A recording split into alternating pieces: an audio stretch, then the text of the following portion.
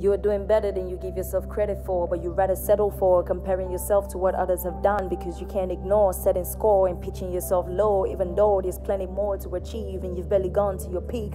Remember, it's the same 24 hours given to everyone, and what you can make of your time is depending on where your point of focus is. And so if you're focusing on the negative thoughts and that recurring voice in your head that keeps telling you you're going to lose, then you'll never get through to the other side of your fear and you'll be stuck right here.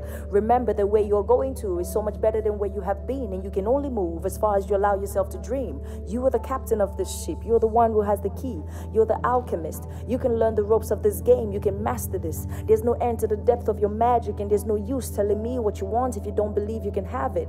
It will be tragic if you came all the way to this planet with all these wonderful gifts in your hand and never gave yourself the chance to plant it and nurture it long enough for you to see it flourish.